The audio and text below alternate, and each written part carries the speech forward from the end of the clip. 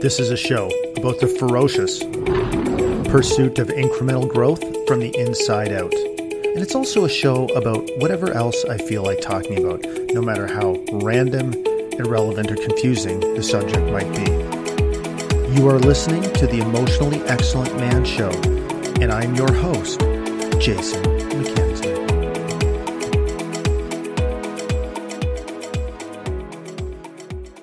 All right, before we saddle up, I want to tell you about the Dad Edge Alliance, which is my absolute favorite community on the whole entire internet. It's a group of, at the time of my recording, it's about 250 guys. It's growing all the time, but it is a community unlike anything I've ever seen. And I don't know if you could hear that thunder that just happened, but that is a sign that what I'm saying is truly, truly important. That's right. Thunder. Thunder happened when I'm talking about the Dad Edge Alliance. So listen, if you're a guy and you are feeling like your friendships or your relationships are superficial, you get around, you shoot the shit, but you're never going deeper. You don't feel safe to do that. And you know that there's something more. I'm telling you, join this community. It is insanely life-changing. Okay. Like we got guys in there from all walks of life.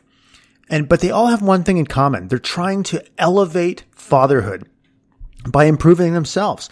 They're leaning in. They're supporting each other. They're learning from one another. They're learning about themselves. They're challenging themselves. They're setting goals. They're holding each other accountable. But they are all doing it in a place that's totally safe and totally just overflowing with bro love. And I'm trying to say that in a manly way. Bro love. Right? So, one of the things that I've learned throughout my own personal development journey, which is a journey that will last the rest of my life, obviously, is that the people you surround yourself with that's one of the most important choices you can make. Many of you have probably heard the quote, you're the average of the 5 people you spend the most time with. And when I first heard that, logically, I got it. Okay, that makes sense. But I never could have imagined what it actually meant. How transformative it is to get a better, higher caliber, more open, loving, caring, relentless group of men in your life. So that's what this fucking community provides. I mean, I don't know how to state it in a way that really truly conveys how I feel about it. Maybe I'll just say fuck a lot more. But I mean, the stuff that goes on here is crazy. They've got community calls. They've got accountability teams. They've got amazing content, free books. We're building courses. We have experts come in, New York Times bestselling authors, Navy SEALs to speak to the guys. And the guys are learning and they're growing and they're building relationships with one another and they're bringing a better version of themselves into every aspect of their life. So please, think about it. Look around you. Do you have the group of people around you that are going to help you create the fucking life you want? Most people don't. Most people don't even know there's an alternative. And most people don't even understand how important it is. So I'm telling you from my own personal experience and witnessing hundreds of people have the same experience, it changes everything. Okay, so listen, if you want to know more, you can either always send me a message or you can go to gooddadproject.com/alliance and I'll put that link in the show notes page. Do it. And it will help you become emotionally fucking excellent. Now on to the show. Hey everybody, welcome to another episode of the Emotionally Fucking Excellent Man Show. And on the show today, I've got Antwon Hoard, who's got an amazing story. He actually reached out to me on Facebook, and we got chatting about how we can make about making a contribution in the mental health space, and it led to us having a phenomenal conversation. And he is such an interesting guy. Basically, went from the inner city to becoming a professional basketball player, and really dealing with having a pretty challenging upbringing, which I feel like is, with my limited experience, obviously, which is all secondhand. But I mean, I think there's a lot of kids who grew up in that environment that have some pretty serious challenges with, probably absent fathers for all kinds of different reasons. And, culture of, the libertarian in me is just going to say it's fucking the drug war more than anything else. But regardless, be that as it may, Antwon, came through that crucible and went on to become a professional basketball player and just got such an amazing way of looking at the story. In fact, we ended up talking for so long on the podcast that we didn't even actually get to the part where he talks about his own journey with, basically his, say, journey of emotional excellence. Like we didn't quite get to that part, so we're actually going to record a second part of the episode, which actually I'm going to record next week. He doesn't know that yet, but I'm going to email him and set it up for next week. But what a fascinating story. I mean, he's got some really crazy situations that happened to him, from being robbed at gunpoint the day before and having his grandmother's money stolen the day before he went to college, to being a tall frickin' black guy in Finland playing professional basketball. Like it's an awesome story, and he's got a really wonderful perspective about it. And he's, vastly changed his life, even since he retired being a professional basketball player. And he's just one of those guys that when you talk to, you just get such a great vibe off him. And like I said, I really enjoyed it so much that I couldn't actually stop talking with him. So we had to cut it short and promised to record number 2. So without any further ado, I will say enjoy this conversation with my new friend Antwon Hoard, and we will see you on the other side, and also see you soon on the other side of the beginning and other side of part 2 of this amazing story. Enjoy. Hey, Antwon, welcome to the show, man. All right. Thank you. Thank you for having me. Is this your first time you're doing a podcast interview? First time doing a podcast. Podcast didn't exist during my basketball playing days, so this is actually my first podcast. I've done plenty of interviews and TV appearances, but never a podcast. So this is the first one for me. All right, right on. Well, so we met a couple of weeks ago, and maybe about 3 weeks ago, and you reached out to me. Yep. And you were really interested in doing something to help out mental health warriors. And I was walking home from work, and we had this conversation that I really loved. So I guess, what are you doing right now? And what was maybe give the audience maybe a recap, or what caused you to reach out to me in the first place? Okay, well, I'm a former professional basketball player turned graphic designer. So to answer your question today, I work as a freelance graphic designer. So I've always wanted to try to reach back and kind of, do something to help out in terms of the whole mental health issue. So I just happened to be trying to create some T-shirts and stuff one day online, and I had this idea that popped into my head to do some, because I was watching the playoffs. This is how the idea came about. I was watching Golden State play, and so I thought about the Golden State Warriors. And since I had mental health on my mind at the time, I was thinking about, okay, wow, it'll be real cool to do some T-shirts that says, mental health warriors. So I came up with this whole idea, the whole concept. So I tried to do a logo that kind of emulated the Golden State logo, except it had like kind of a Spartan's mask on there, and the mental health month colors, the green, and I added some gold like Golden State. So I came up with this logo, and so I like to work ethically. So I went online to check and see if anybody was using the name. A lot of people, they just go and do whatever. They don't really care, in terms of image rights and stuff like that. So I decided to go online and see if anybody was using the name Mental Health Warriors for any graphic T-shirts, or if it was the actual business or whatever. And it so happens that I ran across your website, on mental, and it was actually named Mental Health Warriors. So I was a bit discouraged at first, because I really wanted to do the shirts and put them out there. But then I said, no, Antwon, get out of your, the old monkey mind and really, really transform your new self. And just, it could probably go well. Just reach out to whoever it is that has the website. And who knows, you may be able to do a collab or something like that. You never know. And your idea still may come to fruition. So I went and checked out your website, saw some of the information, briefly went through the site and, read up a little bit on, what you've been doing and stuff like that. So that's when I decided to contact you. When I saw the Facebook link, I decided to contact you on Facebook. And that's kind of how the whole idea about me contacting you came about. Ah, cool. That's awesome. So, and I love the fact that you got through your initial discouragement, and I like that you called that out, and that was an intentional action. Is that, I guess one thing I'm wondering is where are the Golden State Warriors located? Are they in California somewhere? Is that the Golden State? Yeah, they're in the Bay Area out in Cali, so they out there. Okay, so now when we talked on the phone, you told me a little bit about some mental health issues and stuff. So I don't know. Why don't you take us back to maybe your background and let us know, I don't know, how you grew up, what your family situation was like, what your upbringing was like. I'd love to hear how that contributed not only to some of the struggles that you had, but how, to the man you are today. Okay, well, I suppose I'd say it was a kind of a mixed bag, for me growing up, because it wasn't always all bad times. And I guess that's kind of how you can kind of get sucked into the vacuum of things seeming to be normal when they're not. I grew up with my grandma, my brother and I, and my younger sister who was born, when I was 16 years old, she was born.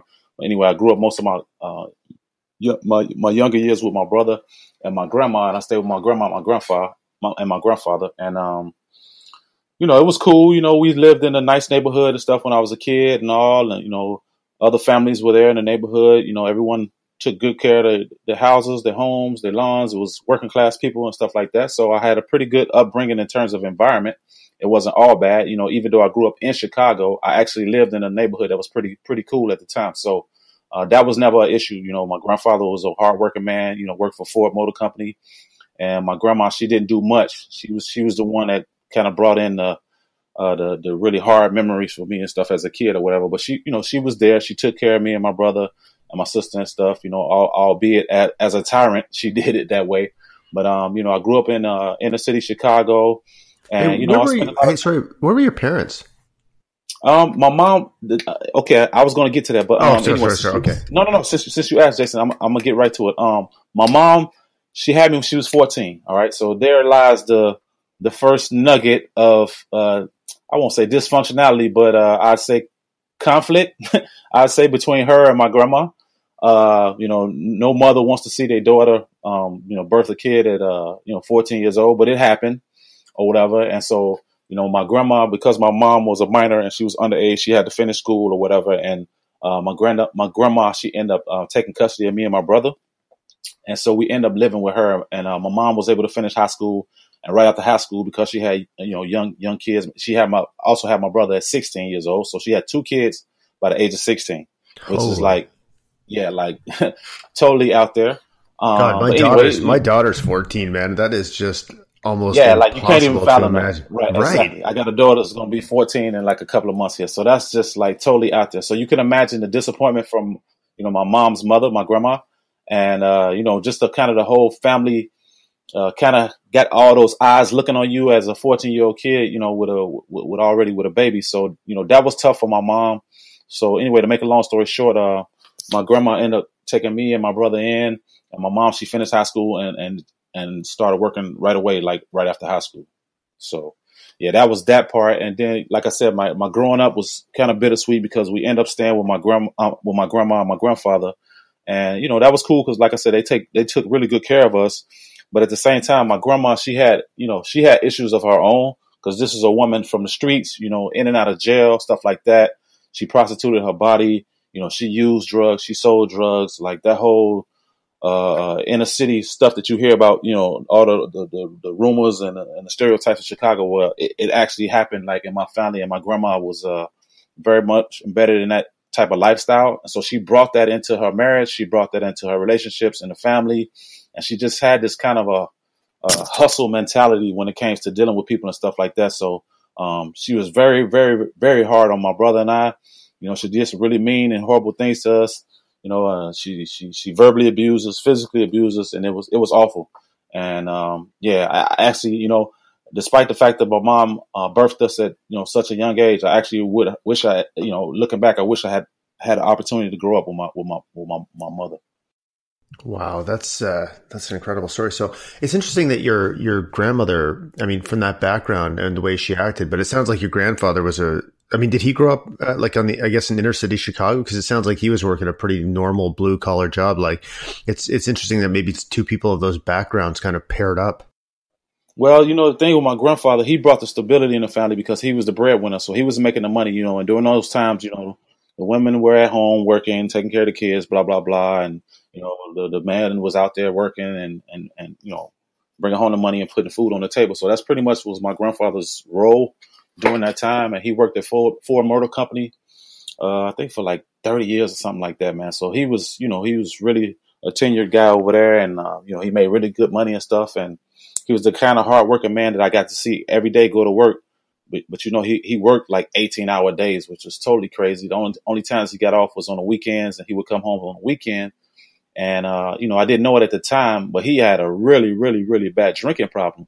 You know, I didn't think much of it as a young kid, but, you know, we would watch football games together and stuff on Sundays, on the weekends with my grandfather, and he'd sit there in his chair and he wouldn't move all day. He'd have a fifth of Bacardi rum bottle sitting right there on his end table next to his chair, and he'd have his glass and his cup, and he'd sit there and watch football games all day, you know, just dousing himself with Bacardi rum like all day. And he would just stink of liquor and stuff all day, you know, but he was a really nice man and stuff. But, you know, as a young kid, you don't realize that, you know, something's wrong with this guy. Like he has a problem, like something's wrong here. You know, it's not normal to just be sitting there dousing. And I'm not talking about a little bit of liquor. I'm talking about a fifth of Bacardi, man. And he's finishing like the whole bottle, man. So I kind of grew up as that being this habitual thing on the weekends where I would watch football games and stuff with my grandfather and watch him just sit there and just, you know, douse himself in liquor, you know. And I didn't realize how much, you know, him and my grandma, they really didn't get along well. They found a way to make it work, but they argued all the time. They argued in front of us, you know, arguing, cussing, fighting and stuff. So, you know, my childhood, I saw a lot of stuff I probably shouldn't have seen, but at the time, like I said, it all appeared to be normal at the time. It's interesting because it sounds so, I mean, maybe not to that extreme, but it sounds a lot like my grandparents. So they lived in Detroit. Mm-hmm. They were Canadian, and my grandmother was from northern Quebec. Like, so basically she grew up, I mean, she was born in 1920, I think. You know, she was freaking dirt poor in northern Canada. And my grandfather was a tool and die maker, worked for General Motors for a long, long time, total workaholic. You know, he didn't really have a drinking problem, but my grandmother had a lot of, you know, issues with, she was, I think she had a grade 4 education. So I'm sure there was issues of, you know, deep issues of insecurity there. And I mean, just had a shitty upbringing, right? You know, her mom died when she was young. And so she used to, you know, she was always nice to us as grandkids, actually, because we didn't live with her or anything, but we would visit her a few times a year. But man, she could be nasty to my parents and to my, not to my dad, but to my mom, who was her daughter.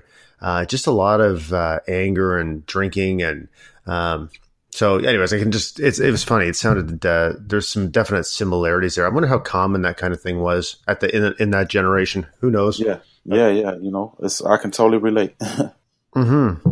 So anyways, you're talking about growing up there. So I mean, did you ever end up living with your mom? And I'm assuming your dad was not in the picture at all?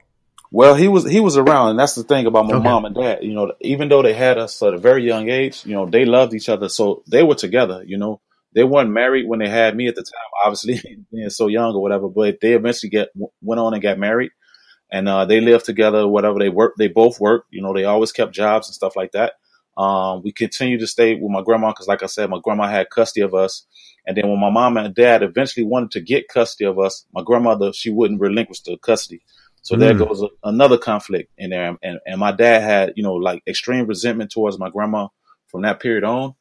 And, you know, the only time we would see them were on weekends, you know, like during the week when they worked and stuff, we couldn't go see them because we were in school. They would work, obviously. But on the weekends, you know, my grandma would take us, or either my dad would come and pick us up from my grandma's house and take us to live with them on the weekends. So we would see them, you know, for the weekends.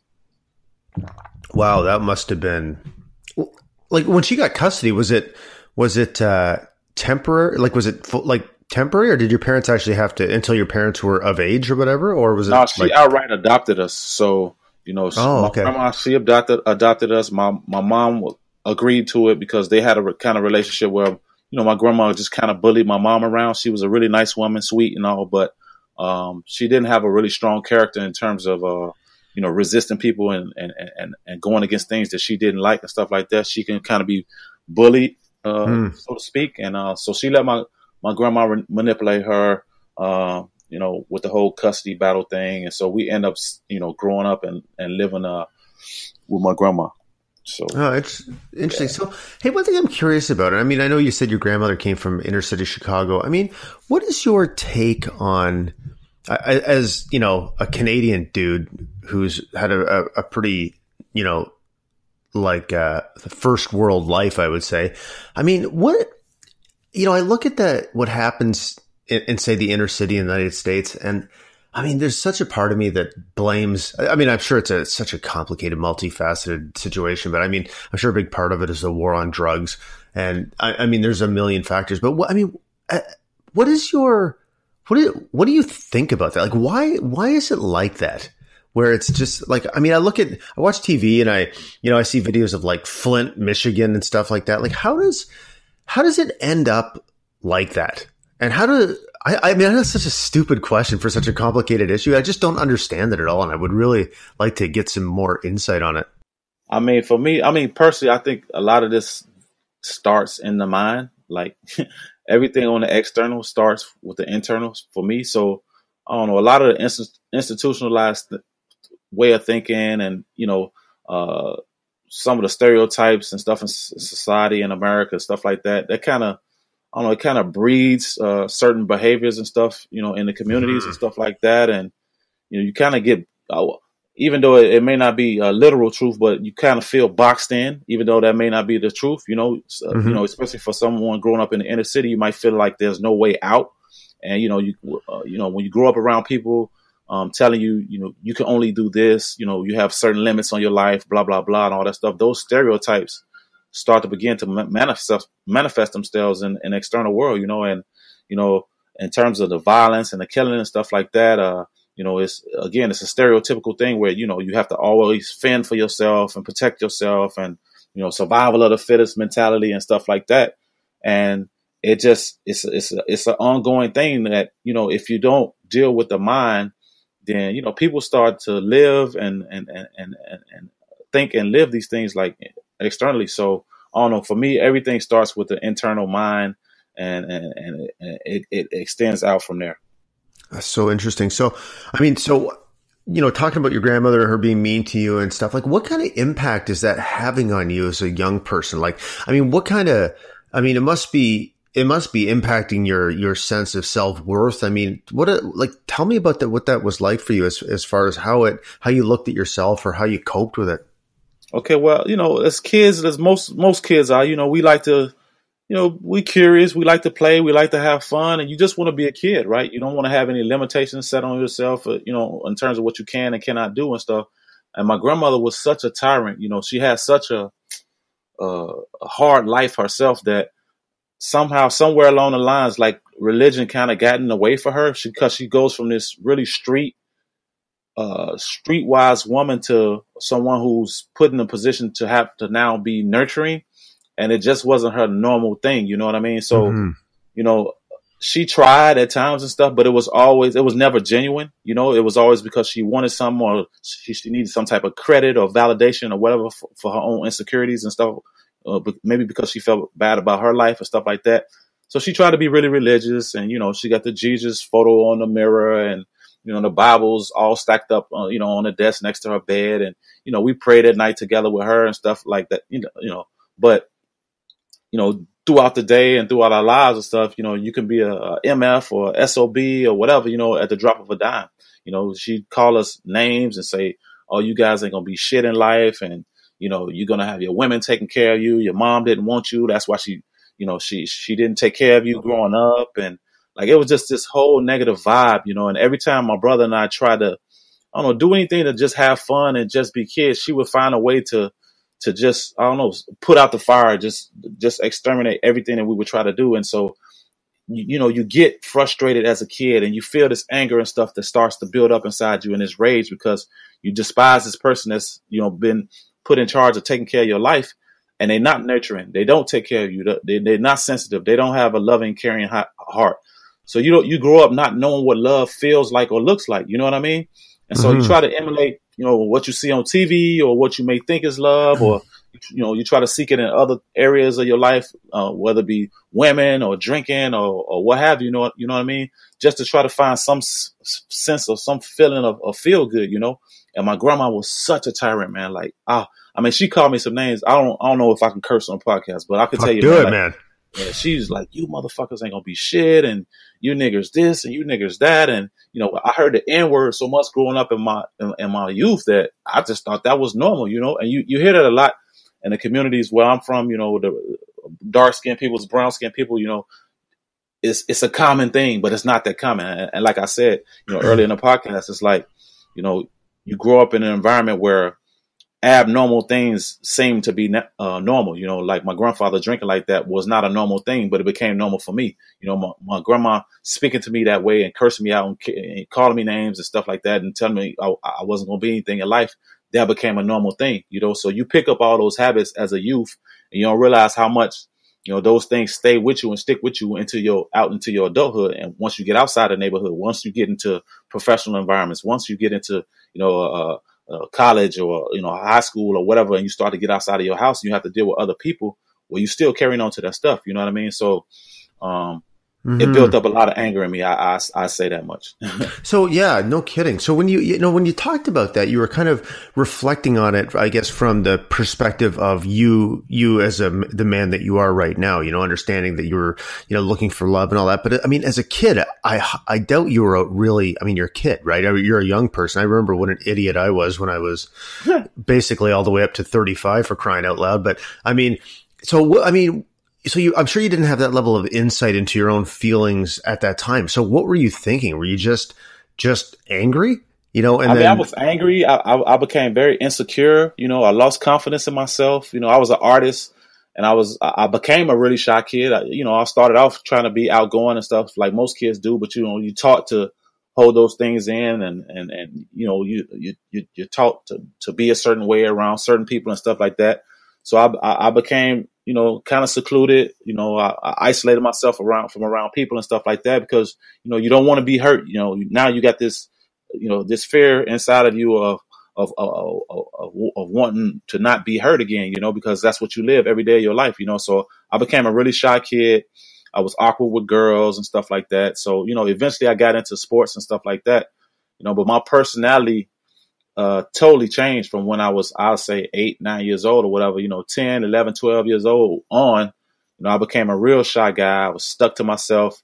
I had friends and stuff in the neighborhood or whatever. But like when I went to high school and even grade school, I can remember, man, like I had a few buddies and stuff like that. But like, they were the real cool ones or whatever, or what people would consider cool at the time anyway. And I was the shy guy, not, into all the wild stuff and crazy stuff or whatever, because I don't know. I withdrew, from having this type of verbal and physical abuse from your grandma. It just makes you a certain way, man. And like I said, that childhood experience is kind of what led me into my young adulthood and eventual adult life, with those same feelings inside. You know what I mean? Yeah, no kidding. Yeah, I mean, I see this all the time with people is, and I often wonder, even for my own childhood, I mean, again, it was fine, but I mean, I know there's things that happened. We are the culmination of all our experiences, right? So I often sometimes wonder if anything that happened to me, how it impacts me today. I really have no idea. It's something I should probably do some navel gazing on. But you've withdrawn, and I mean, how did you end up getting into sports? Because sports is, I mean, it's just team activity. At this point, you're not believing in yourself. Like, how did that happen? What gave you the courage or the interest to take that kind of step? And I mean, were you scared shitless? Was it a result of you being, not seeing any other way to spend your time? Like, how did that pan out? I guess I was kind of forced into that too, because my grandma, she controls every aspect of our lives. She never asked us our interests or what we like to do or want to do or stuff like that. So she would put us in different activities and stuff like that. Because like I said, growing up, Chicago's a really dangerous city, and as a grandma, even someone as mean as she could be, she wouldn't want to see any harm come to us. So she put us in sports to keep us off the streets, because basically, if you don't have anything to do with your life in Chicago, you can dabble into all kind of shit. You know what I mean? So she put us in karate. We tried karate for a time or whatever. I did freaking square dancing. I hated it. Like I hated it. Oh no, square dancing. Yeah, square dancing, man. I didn't picture like where you lived in Chicago being like a hub of square dancing, man. Yeah, so she would take us to like the local rec center, man. We had square dancing lessons. I mean, I did bowling, man, and then eventually she got us into sports. I played baseball as a youth. When I was 10 years old, I started playing baseball. And when I was 11 years old, I met my grade school buddy, and he wanted me to come out for the basketball team. And his mom called my grandma, because we were real close friends and stuff like that. His mom called my grandma and asked her, would I, be interested in playing basketball?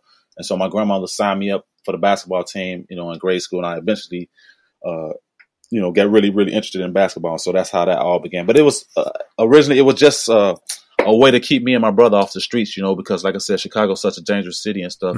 Activities is what keeps you busy and keeps you away from all the riffraff. I remember bowling when I was a kid. I was in a bowling league, and you had these ridiculous shirts on, and like it was like a bowling league shirt. And then what they would do is, whenever you did something good, it was kind of like scouts. You'd get like this patch you could stow on it. Like, so if you got like bowled over 200 or whatever, you get this patch. And there were some people that they were really good, and they had patches all over their shirts. Yeah, exactly. I was so bad, man. My shirt was it was just a dorky shirt with no patches on it. I was so bad. I remember those times a lot. I remember that. Yeah, I do. Oh, man. So when you got into basketball, how old were you at the time? The first time I picked up a basketball and started playing was when I was 11 years old. I fell in love with baseball. Like, baseball was really my thing. Like I said, I was a shy kid, so I really didn't want to do it because I didn't want to be around other people. I didn't want to be around. I didn't want to. I had the fear of failure and stuff like that, so I didn't want to be bad at it and stuff like that. So I really didn't want to do it. My grandma made us do it. We eventually started playing baseball, and once I got into it, I loved it. It got me away from her. It got me doing activities. It got me being a kid again. Having fun. Playing. Seeing my buddies. Growing friendships and stuff like that. I eventually got good at it. Made all-star teams and stuff like that. So that gives you confidence as a kid. And it was fun. It was something fun to do. I got a chance to travel a little bit in the area, even though it was, just in the surrounding Chicago area. But I got to travel a little bit. Like I said, played a little bit in some of the all-star games in the area and stuff like that. So baseball was my first love. That was really fun. But like I said, when I turned 11, I did baseball for a couple of years. And when I turned 11, I started playing basketball. And originally I wasn't really good at it, but I did like it, and I was having fun playing and all. I just was frustrated because I wasn't really that good. I liked to shoot a lot, but I didn't make many damn shots. You know what I mean? So, it didn't start off great for me, but over the years and stuff, year by year, I started taking it a little bit more seriously and stuff like that. And it got to a point where I started liking basketball even more than baseball. So I think around the time I was 13, I'd say like 13 years old, I had totally given up on baseball and just wanted to. I put all my energy into basketball from that point on. Do you remember how you, in your mind at the time? So you mentioned that you have this, like, your grandma's basically berating you all the time, and you've withdrawn, and your self-confidence is low. How do you reconcile that in your own head as a young person who's also? I mean, so on one hand, you're feeling like shit about yourself. And on the other hand, you're excelling at baseball. Like, how did you think about that at the time? Like, did that help you? I'm sure it gave you confidence, but were there parts of you thinking that I don't belong to be doing this? I'm not good enough. Like, did you have any of that kind of stuff going on? Yeah, you have some doubts, especially, during the times when you don't play well or you go through a little adversity and stuff like that. You have a lot of self-doubt and stuff like that. You can't go home and get any encouragement or something like that from your mom or your dad. It was my grandma. Like I say, my grandfather was working 18 hours a day. So he was never really around just on the weekends and stuff like that. So, if there was going to be any encouragement or someone there to help lift you up or build you up, it definitely wasn't coming from my grandma. So that was one of those feelings where you feel kind of helpless as a kid because you left to figure out a lot of things that, you shouldn't have to at that age. You know what I mean? You're talking about between 10 to 12, 13 years old.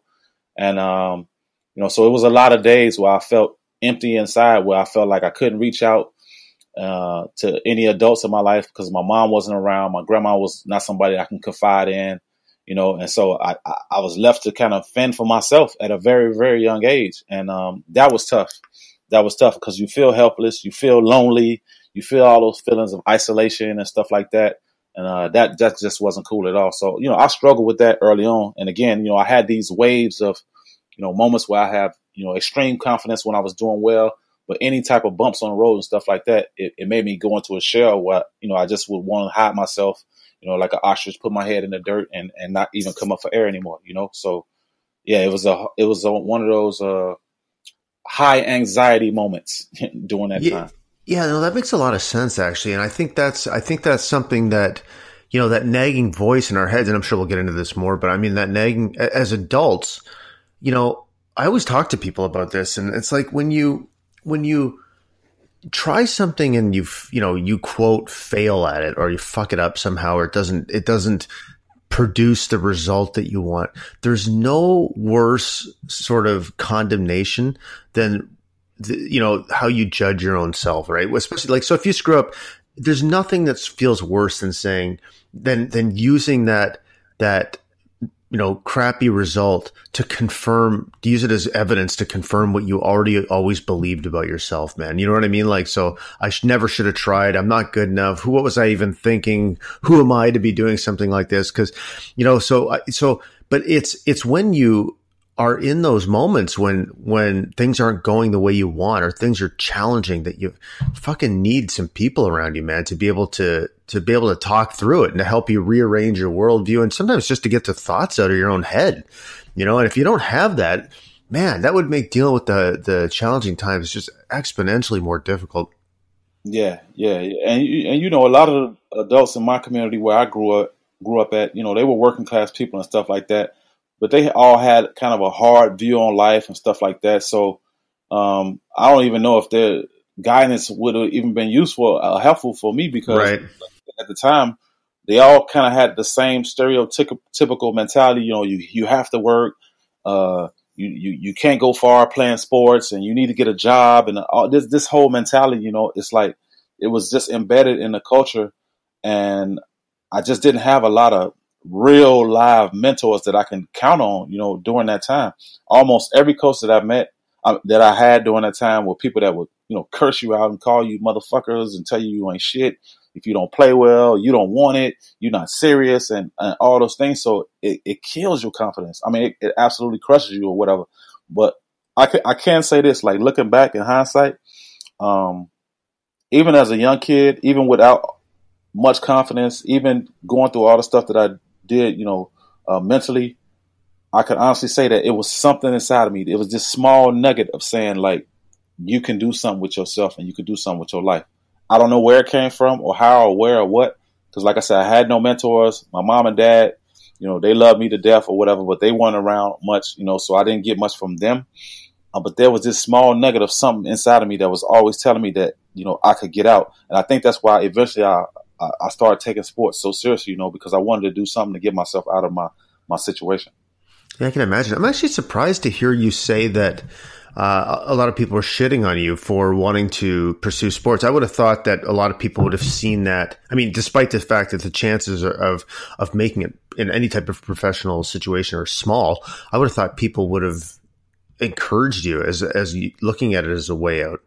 I mean, but think about this. Like, I wasn't around many people that knew anything about sports. My grandma didn't know nothing about sports. My dad played minor league baseball for a time, but he didn't make it. So basically and I guess in his mind, he failed at it. So, that's another person who's not going to think you can go far doing something like that. My mom knew nothing about sports.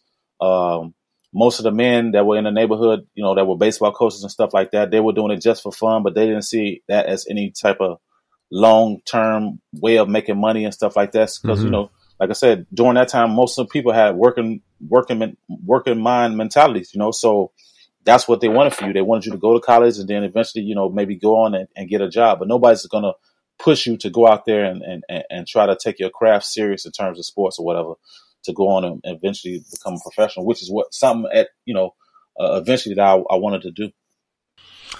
Okay, cool. So yeah, I think that even shows it's insightful into understanding your internal motivations, right? Because you really had the fucking deck stacked against you, man.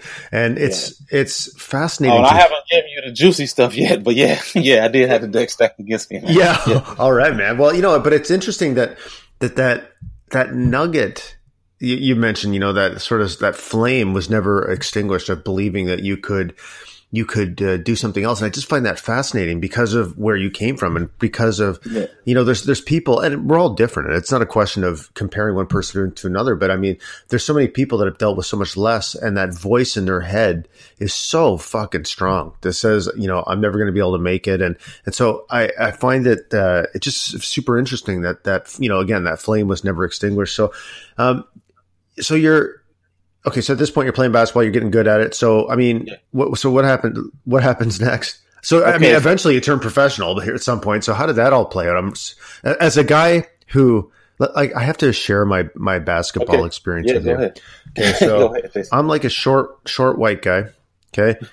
I am playing grade 9. So I remember when I was in grade 9, I played grade 9 basketball. So I was on we had like, basically the grade 9 basketball team was totally lame, right? I mean, you had the juniors and the seniors, but then you had the bantams, and this was just the grade 9. So we had 6 people on the team. So get this. I mean, 6 people on the team, and I still hardly ever played, man. Like, we had the same 5 people out the whole game because I was so bad that I was worse than the most tired other grade 9, So every once in a while, the coach would put me in, and I'd just throw up an air ball or two, and he'd pull me out. And it was the worst thing ever, man. Oh my God. It was so shitty. So anyways, that was basically when I knew there was no flame inside of me telling me that come on, just keep plugging away, man. You can make it. No, not so much. Right. Okay. Well, what about this? What if I told you I didn't even make my grade 9 team? I was cut from the team. Really? I didn't even make the team, man. Like, so, all right, to go back to my love for the game, having a love for the game doesn't mean you can actually play the game, right? So right. I love playing basketball more than playing baseball, but as good as I thought I might have improved and stuff, I wasn't that good. So I went and tried out for my high school team when I was in 9th grade. And the grade 9 team that you talk about, tried out for this team, and I was cut. I mean, just flat out, I was cut. I wasn't good enough. I didn't make the team. All of my friends, all my buddies that I knew, they all made the team and stuff, so that really crushed me, already not having a lot of confidence to begin with. And then going out for a 9th grade team and seeing all your buddies make the team and you eventually don't make the team, that even drove me even more into a rut then. So like I lost a lot of confidence. I cried. I was hurt. I actually thought I should have made the team. It was a couple of guys on the team that weren't as good as me, but they did make the team. So, I didn't make the team, so I went home, cried my butt off, and my whole freshman year, just to avoid people and the shame and stuff like that of not making the team or whatever, and just being this kind of an outcast guy. Because without sports, I didn't have a lot of personality and stuff, so I kind of needed it for my self-confidence at that time. So without that, I was just a regular student, regular kid or whatever in high school as a freshman and stuff, and I wasn't that tall. I was only like 5'5", 5'7". 5'5" as a freshman, and I'm 6'6" now. But I eventually grew. But I was only 5'5" as a freshman, and so I got cut from that team, and I started hanging out with one of my closest buddies, this kid named Raymond Ward. And every day we would go through our classes and stuff during the day, and to avoid the rush after school, because you got all this rush of kids and stuff. Once the bell rings, getting out, going in front of the school, jumping on buses or whatever, cars or whatever, getting ready to get home and get themselves out of there. And so to avoid the school traffic and to not be ridiculed and have to be around other kids and stuff, after school on the school bus, what my buddy Raymond and I would do, once the bell rang, we would get out of our 9th period class and we would literally run like a mile away from the school to another bus stop to jump on a bus to go home.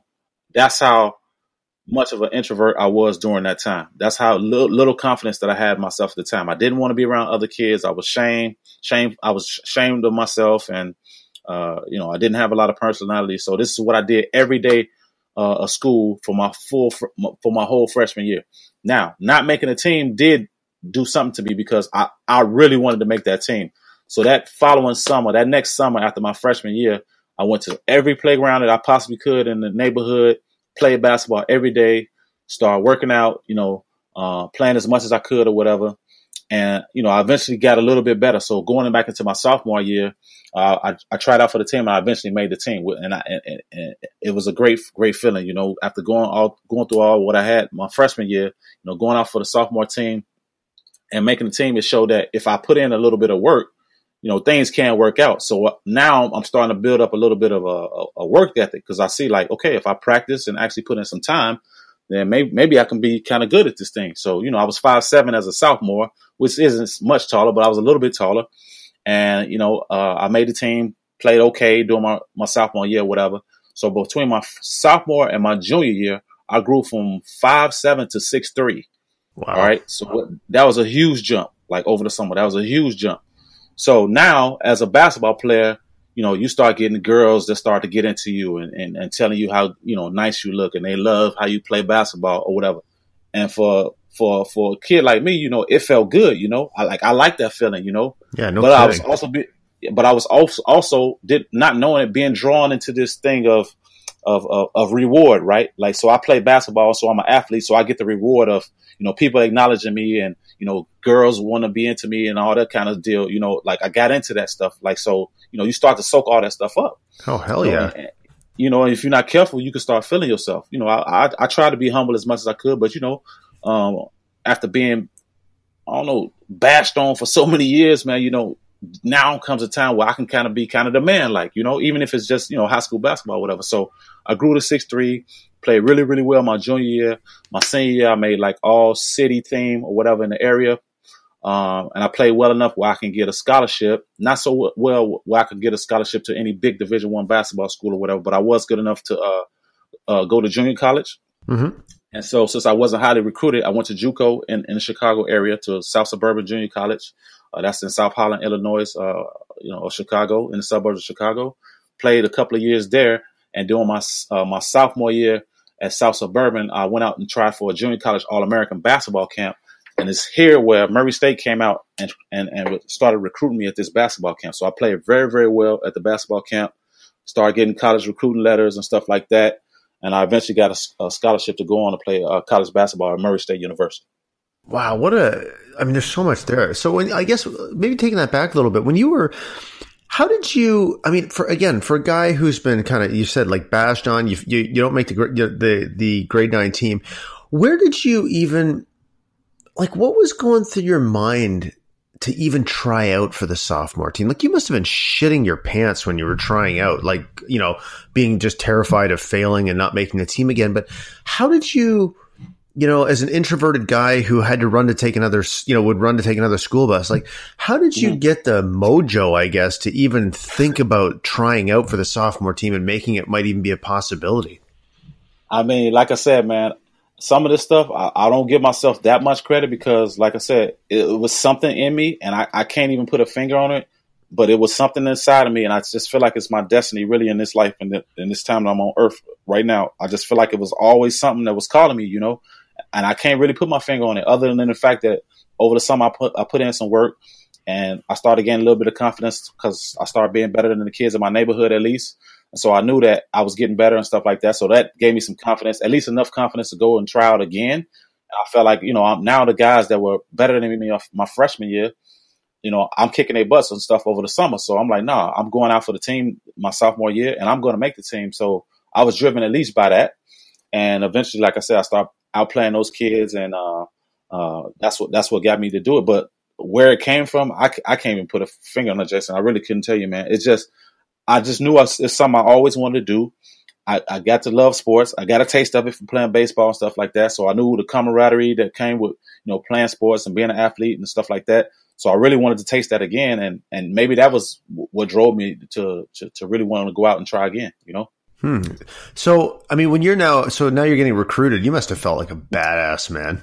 Like, oh my God. You can't even imagine, man. Like, you at home with this woman, and I stayed home with my grandma for my my freshman and sophomore year of college. I was only in junior college, so I was in an inner city JUCO. So I would go home in the evenings and stuff. Now, I didn't, at this age, I'm like 17, 18, so I wasn't going home much because I didn't want to be around this woman. I was old enough now, or I could beat her up if I wanted to. I didn't have to listen to her and take her shit anymore. So it was like I started to be a rebellious kid. I got some confidence from playing sports and stuff now. So now I really start being like a kind of a anal kid. You know what I mean? Like I started being a real asshole. You know, to my grandma, to other adults and stuff around me. You know, I started kind of tossing my weight around because I developed a bad attitude, you know, because you go from getting, like I say, trashed on for so many years to now you feel like you're in this position of power. So now you don't want to listen to authority. You know, you want to talk back now. You know, you have a bad attitude. You got all this anger and rage and stuff that's been built up from your youth and stuff. And now that you're a young adult, you know, you start to throw those things around or whatever. So I did the junior college thing. And like I said, eventually Murray State came on and recruited me or whatever. And that's how I got to Murray State. So now what does that look like? Are you there for 3 or 4 years? Only 2 years. Only 2 years. I did 2 years of JUCO with another coach who told me I wasn't going to be shit. He played professional basketball overseas and stuff. I think he did a short stint in the NBA and stuff like that. But he was another tyrant coach, like my grandma. You know, told me, why the fuck are you in the gym? Get the hell out of the gym. You're never going to be good as me. I used to score 50 points in Europe, and you're never going to play professional ball. Go home. You're not going to be shit in life or whatever. Like, and I got this from, you know, somebody that's supposed to be a mentor in my life. So like I said, at that time, I had very little respect for authority and adults. You know, I became a very, very angry kid. And the thing about me, because I had this side where I could be real isolated and shy, I would hold a lot of stuff in, right? Like I would let a lot of stuff simmer and I would tolerate and take it and I would listen to it and I would listen to it. But when things came out, they came out in a rage, right? Like I would curse people out. I'd be mad. I want to kick stuff and stuff like that. So that's where, you know, you start to develop the real mental issues and you don't know that it's happening to you, but it's happening live in real time, you know, and it happened because of all the things that I have gone through. A lot of the adults that I came into contact with during that time or whatever, it just made me angry. And then when I eventually went on to Murray State, you know, my college coach was the same way. He was another reflection of my grandma and my junior college coach. What the hell, man? Yeah, and you know, but you know the thing, like I said, Jason, like all this stuff starts with the mind and energy for me, man, because I've learned a lot of stuff about energy and vibration and the mind and how it's all connected into how things manifest in the real world. And basically, from the time I was a very young kid, you know, this is the energy that I put out there because I viewed adults in this way. I saw people as, you know, normal. I saw normal behavior as being like this. So everybody that I came into contact with from my youth onward, that's the energy that I put out there. So that's what I got in real life. Mm-hmm. You know, I got another reflection of my grandma. I got another reflection of my junior college coach and my college and my university coach. So it was the same mentality. It was the same person. It was the same people.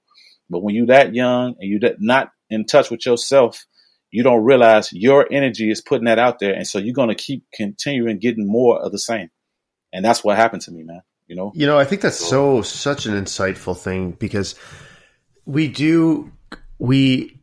are active participants in the world, in creating the world we live in. And we don't believe that though. We don't understand that. We think things are happening to us and things are not happening for us. And when you put that kind of energy out there, well, guess what? That is exactly the kind of energy you're going to get back to you. And I've seen it because I've seen myself transform my life now today compared to, you know, when I was younger or even, I say even just 5 years ago. You know, now that I've changed my mental state, my mind, my mindset, the way I think, the way I view other people, the way I see my life, the type of life that I want for myself and stuff like that, I've attracted nothing but positive people into my life now, you know, whereas before I was playing the victim, I was angry, you know, so I only attracted negative people into my life. So yeah, we very much have a lot to play in the type of life and stuff that we live, you know? Well, you know, it's funny you say that because I remember when I was when I was in the grips of being an alcoholic, you know, and I remember it's amazing how things like emotions like fear, if you let them sort of, you know, metastasize, I guess, how they can create exactly what you think you don't want. You know, like, I mean, I'm drinking, I'm, you know, I know I don't want to be doing this. I'm too fucking scared to make any kind of change because I feel like the alternative might be worse. And, you know, what if I blah, blah, blah. Like there's so much uncertainty about being sober. Like as much as I hated drinking, at least it was familiar. And being the idea of being sober, I mean, what if I turned out to be a total fucking loser and I didn't have any friends and blah, blah, all this stupid stuff. And so this fear actually created, so when I created so much fear out of imagining how bad the unknown might be, that I just kept drinking because it was easier. So I wanted to stop drinking, but letting my thoughts and actions be guided by fear actually kept me doing the exact thing I said that I didn't want to do, which makes me wonder maybe if I just wanted to, I wanted to do it in the first place, really, because, because I was just, it's this fucked up cycle that when you're in the middle of it, you can't even see it. And you can't even, and it's almost so familiar. It's so familiar. Yeah, it's so familiar. And that's the thing. It becomes, like I said early on, like it becomes normal habitual behavior. And you think that's kind of the way things are. That's kind of the way it is. Or you even tell yourself like, that's the way I am. You know what I mean? You start repeating these things. And again, that's the kind of stuff that's going to always show up and manifest in your life. Cause I couldn't see for the life of me, because I felt like I was an innocent kid and stuff. Like, why these adults treat me this way? Like, this is so unfair and life is not fair. This is bullshit and I hate life. And, people are full of shit and I can't trust anybody and blah, blah, blah, blah, blah, blah. Like, you go on with this whole thing in your mind, this negative thinking, and you don't even understand that you're creating this whole vibe by your own thoughts. It's crazy. It's crazy. But we got a lot more control than we give ourselves credit for. Yeah, man, I totally agree. And that's why I want to do this podcast, is because I want people to understand that you don't have to be, you can take the wheel. You don't have to be a passenger. So, exactly. Man, I love that. So, okay. So you graduate, and how does somebody become a professional athlete? Like, how does that work? I didn't know shit about becoming a professional athlete. It's funny because in Chicago, like I said, I grew up loving baseball, right? But Chicago's a basketball city. I mean, like, we got some badasses coming out of Chicago in terms of basketball. And a lot of NBA players, a lot of guys end up, playing big time Division I basketball and going overseas and stuff like that. But I didn't follow basketball like that. Early on I didn't. I say I started following basketball maybe when I was like, even when I started playing, I didn't start really watching until I was like 13, 14. I know 8, 9, 10, 11, 12 years old. I was not watching basketball at all. I wasn't watching basketball. I played for fun and stuff because back then it was just, you go out and play with your buddies and stuff, and that was it. But I wasn't into the whole watching basketball and how do I become a pro and stuff like that. Because like I told you, I didn't believe in myself enough to think that, I could eventually become professional. I know I wanted to play basketball for, being around the game and being around friends and stuff like that and having fun playing. So I know I wanted to do it for that. But in terms of becoming a pro, I knew nothing about becoming a professional basketball player. And I had no mentors. I had no people, in my immediate circle that could help me to learn how to get to that level. You know what I mean? So while in JUCO, you should start hearing little nuggets from people around you and stuff like, man, Antwon, you got an athletic body. You tall, you've grown to be like 6'6", you got, a nice build and stuff now. Like, you ever thought about becoming professional, either from my teammates or, I don't know. I had 1 or 2 guys that was pretty cool. Like, matter of fact, I had a mentor of mine. Dang, I can't think of his name. Anyway, I had a guy that kind of took me under his wing at, when I was in JUCO at South Suburban. And, I would go and spend time with him and his wife, and they were really nice people. It got me away from my grandma. It got me into a loving family environment, because they were husband and wife, they really loved each other. So I got to see a couple that actually loved each other and kissed each other and held each other and touched each other. I got to see that for the first time in my life because I didn't get a chance to really see that with my mom and dad because they weren't around. What was that like to see that?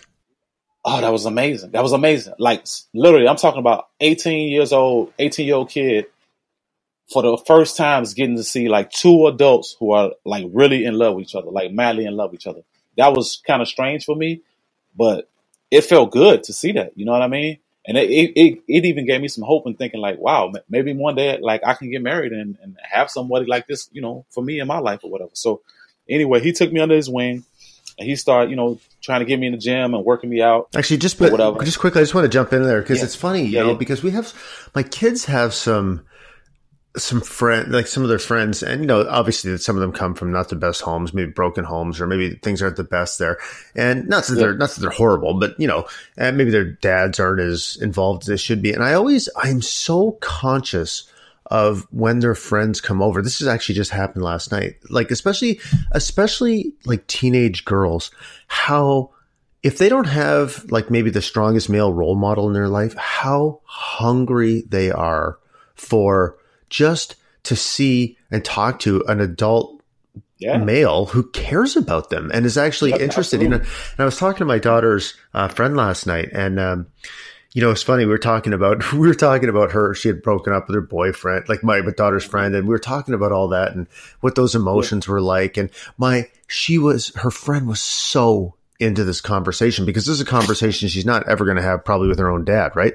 And so, and my daughter was like, oh my God, saying to me, she's like, oh my God, would you stop being so awkward? But it's funny. I'm going to talk to her after a friend leaves, and I'm going to say to her, I totally understand why you find it's awkward that, when I talk to your friends about this stuff, but dude, they need it, man. And I'm not going to fucking stop. Like, because I'm telling you. And so her friend was like, basically, my wife is putting on for my daughter and her friends, my wife is putting on a cooking class, like a cooking camp this summer. So for 5 days, my daughter and her friends they're gonna be here, and she's gonna teach them to cook some really cool meals and stuff like that. And then at the end, they're gonna make a meal for the parents. But my daughter's friend was saying last night, she goes, "I'm gonna be here. I want to be here every day in the summer, because it's so fun to be here, and just knowing that our example can provide that, like not only like a place where kids want to be, but like, as you just said, like an example of what might be possible for them is, I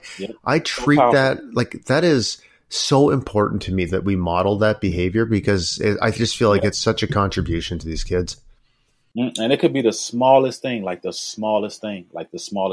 kids, they pick up on everything, man. So it doesn't have to be some grandiose performance in front of the kids when they come around and stuff like that. It just be yourself, be normal, show love, be kind, share, be generous and stuff like that. And when they see those type of behaviors or whatever, they're going to pick up on all those things, man. So yeah, absolutely. That's great.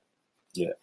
All right. So anyways, you're around this, your buddy's parents and, so I just, his name just popped back into my head. So Gary Townsend, that's my man. G, if you're listening, Gary Townsend, that's my man. He took me under his wing. So this is the first sign of a real live mentor in my life, right? So this is a guy, he was a younger guy at the time. I don't know, Gary at the time, I was 18, so he couldn't have been no older than 20, between 25, 30 or whatever. But anyway, him and his wife were together, and I went to their house. They used to feed me or whatever. He used to come pick me up for practice, take me to the gym, work me out, stuff like that. And he's the one who started putting in my mind, like, Twan, you need to take this stuff serious, man. You got the body, you got the build, you got the athleticism, man. Like, you could go on and get yourself a Division I scholarship. And who knows, if you put in enough work, man, like, you could become a professional, right? So this is the first time I get from anybody in my circle that, that's telling me that, I could actually go on to become a pro. So with that being said, I worked my butt off. I started running miles and, doing the push-ups and lifting weights and working on my body and, going to the court and doing dribbling drills and shooting and all the stuff you got to do to improve or whatever. So I eventually got better and better and better. So when I went to that junior college All-American basketball camp, I played really, really well. And to go back to your previous statement when you mentioned, what that must have been like for my grandma, man, those college letters start piling in, coming into the house, man. And I can't tell you, like, I was proud of them. I was a proud peacock at that time, man. Like, I was really feeling myself, man. Like, one letter after another start coming in. I start getting my mail and open it up. And this university, we'd love to have you come to our school, blah, blah, blah. And I lost it, man. Like, I became it was an inner arrogance. It wasn't an outer arrogance, right? Because I was, like I said, I was a shy kid. So I wasn't the gold chain guy and, trying to show off. I wasn't that guy. But I had this kind of quiet cockiness about myself. So I started really feeling myself when I started getting recruited. And I wasn't nice to my grandma at that time because I knew I can go on and get from under her wing then. So it was like, screw you. I'm doing what I want to do. I started hanging out with my buddies. I was drinking like crazy, partying, staying out at night, late at night. I wouldn't come home or whatever because I already knew, like, in my mind, like, I'm leaving, I'm going to college, man. That's it for me or whatever. So to rewind all that, to bring that back, I got to give you this story that I told my kids today, actually, for the first time. Because they knew I grew up in Chicago and they know Chicago was tough and all that stuff or whatever. But I never gave them this. I never gave them the real juicy stuff about my upbringing. Mm-hmm. So before I get ready to go on to Murray State, my grandma gives me a wad of cash or whatever to start off to go to school or whatever for my first day of school. So the day before I leave to go to college, I go out with my buddy Marcus Hoard. He was a woman chaser or whatever, and I was kind of like the tag along guy. I didn't have any game, no mouthpiece, none of that stuff. I was just a shy dude, tall, good looking or whatever. So if I got any girls, they would have to come to me. It wasn't going to be off of any of my efforts. So anyway, I'm hanging out with my buddy. He's at some chick's house or whatever, and we were smashed drunk or whatever because we were out drinking and stuff like that, partying. And it was the middle of the night, so it was like 1:30, 2 in the morning. I know I got to get up in the morning, like 7, 8 o'clock in the morning to hit the road to go to school. So I got all this cash in my pocket or whatever that my grandma had gave me, because like I said, at this time I started to be arrogant. I wanted to show I got a little money in my pocket or whatever. And I was going to go out and just have me a good time before leaving off to school. So my buddy's taking a long time. I'm sitting in the car. I didn't want to be bothered. He was in there. I don't know. I guess he must have been sleeping with some chick or whatever. And I wasn't being a part of any of that. So I was already wasted. So I got in the car and I fell asleep in the car waiting on him. So I just got tired. I was like, shit, I need to go home, man. So I was like, I'm going to just get out and I'm either going to jump on a bus or I'm going to catch the taxi home because I got to go, man. I can't wait on my guy. So I jumped out of the car. Now this is like 1:30, maybe 2 o'clock in the morning in Chicago, inner city Chicago. So I already know from experience, like, this is kind of a bad idea, but I was so into, like, thinking about my next move in terms of like getting out and getting ready to go to school and stuff in the morning. It's like, I got to get the hell out of here. So I get out the car, I start walking or whatever. And I'm half drunk and I'm walking down the street, no buses in sight, no taxis or nothing like that. Cause in the neighborhood where we were, taxis didn't run frequently. So I started walking, man. I'm telling myself, well, I'm going to just walk until the bus comes. So I start walking down the street. And as I'm walking, like parallel to me across the street, I see a guy walking in the opposite direction of myself. So I continue to walk or whatever. And he was kind of a strange looking dude or whatever. He looked kind of shady or whatever. I didn't want to judge him or anything, but he did look kind of weird, right? So I walk past the guy. I continue to walk straight. And as we both get a little distance apart from one another, I turn back over my shoulder because that's kind of the thing you do in Chicago. Like, you see somebody shady on the street or whatever, you got to see, like, what's up with this guy? So I look back across the street and I don't see him anymore. So I turn all the way around. And when I turn all the way around, the guy's like behind me, right? He must have been maybe a block off or whatever, but he's now behind me walking in my direction. And so I start, my heart started beating a little bit because, that's not normal. Like, why is this guy walking in one direction and now all of a sudden I'm walking this way? He's walking behind me now. So I continue to walk or whatever. I try to, play it off like nothing's happening or whatever. So eventually I turn back around. As I turned around, the guy was probably like 8 to 10 feet away from me. He runs up on me. He got a gun. Oh, right? Fuck. Yeah. He's like, get your ass in the fucking alley. Like, come on. Don't fucking look at me like that. Right. So he takes his gun, puts his gun to my back. And so he pulls me into an alley or whatever across the street. And so I walk in the alley or whatever. And now my heart's beating like a million miles per hour. What is going through your fucking head at this point? And like I said, I was half drunk, man. So I was totally fucked up. And I'm thinking like, I'm about to die. Like in my mind, I just know this is how it goes down in Chicago. Like I'm about to die. Like you fucking stupid. You shouldn't be out in the middle of the night walking around Chicago with a wad of cash like this. Like you just a dumbass. So like, I'm thinking in my mind, I'm about to die. So the guy gets his gun on my back and he was like, give me all your fucking money like that. Right. So I put my hands in the air to show that, I wasn't trying to do anything. So I put both my hands in the air and, I was like, go ahead, man. Like, take whatever you need to take, man. Just don't kill me. Just don't kill me. I kept saying, just don't kill me. Just don't kill me. So I'm thinking in my mind, I'm about to die. So he goes in my pocket. He starts fumbling around, fiddling around. And he eventually pulls out the wad of cash that my grandma gave me to go to college. So he takes all the money, right? And I'm so drunk. I was like, man, please take whatever you want. Take whatever you want, man. Just leave me some money to get on a bus like that. And I don't know what made me say that stupid shit, but I said it at that time or whatever. He was like, man, get the fuck out of here, man. I ain't giving you shit. Like, get your ass out of here. He's like, go, and don't turn around. So I start running, right? Like straight ahead. And I'm thinking as I'm starting to run, like, all right, he's going to shoot me in the fucking back and I'm dead, right? So I started running. And by grace of God, the universe, whatever you want to call it, for whatever reason, the guy took the money and took off, and he didn't shoot me. All right. So this is one of those shady situations that I found myself in that I avoided death at this time. Right. So my heart's beating a million miles per hour or whatever.